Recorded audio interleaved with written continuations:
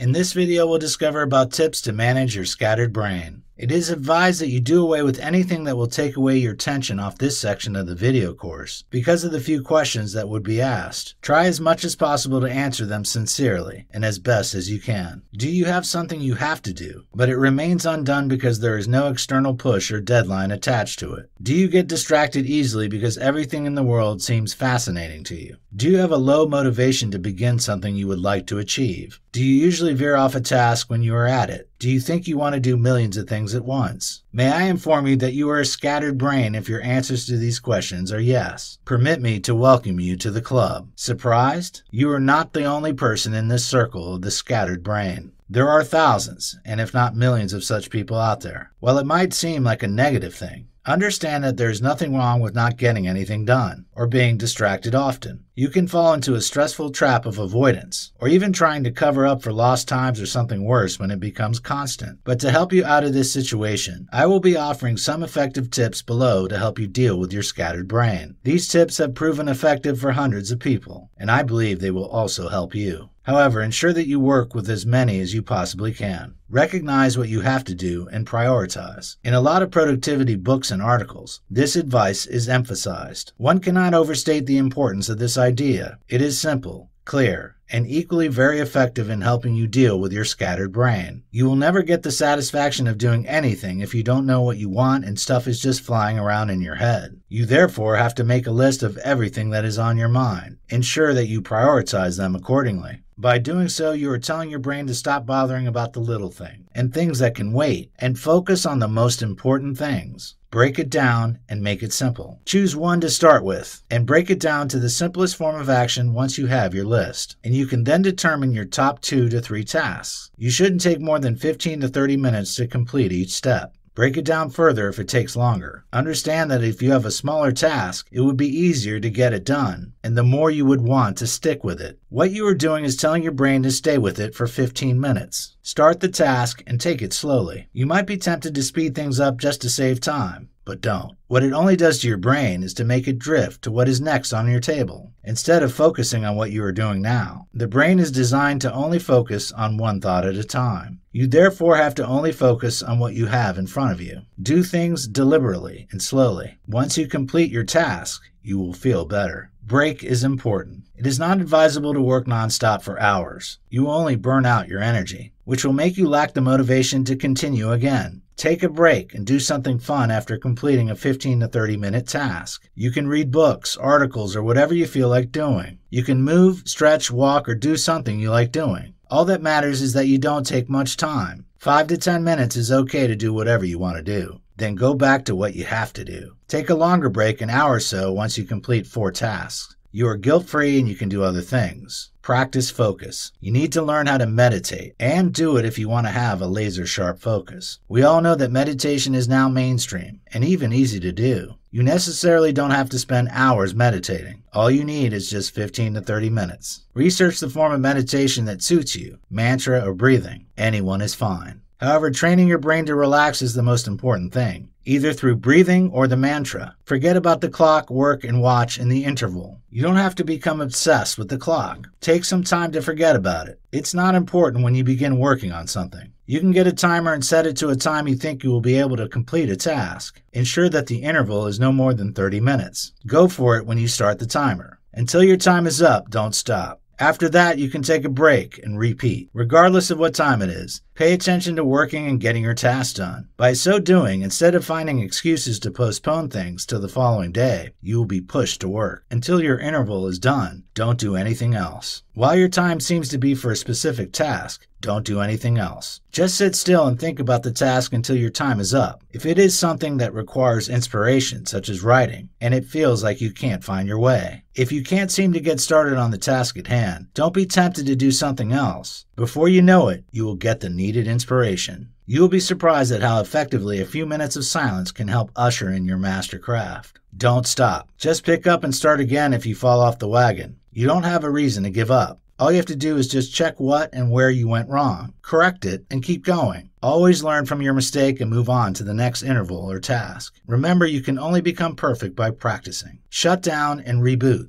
Sometimes you have to give yourself a break from your task and to-do list and enjoy yourself. Keep your schedule free and avoid committing to anything. The time is meant for you to relax and nothing more. You can use the time to go on vacation and have fun with your loved ones. The purpose of this free time is to help you empty your mental cache. Avoid squeezing in anything else during this period. You will feel motivated and energized to get back to your work after the break. Make it interesting. Whatever task you have to do, you can make it interesting for yourself. We all have a playful inner self. Embrace it. You can employ your imagination to explore and ensure that you make the task fun. You will be surprised that even what you find mundane could be entertaining. Imagine that someone is watching you and commending how awesome you have performed when you are working on a task. Or you can imagine that you are attempting to break your record or set a new record. You can converse with yourself as you work. Can you picture that? The results you will get at the end of the day are determined by where you choose to put your energy and focus. You, therefore, have to do what gives you the best result in the way you enjoy it the most. There is no turning back once you get going and keep going because things will get easier, and you can start maximizing more of your mental power. For more free educational content, visit learnforfree.biz. Content produced and distributed by AllSuperInfo.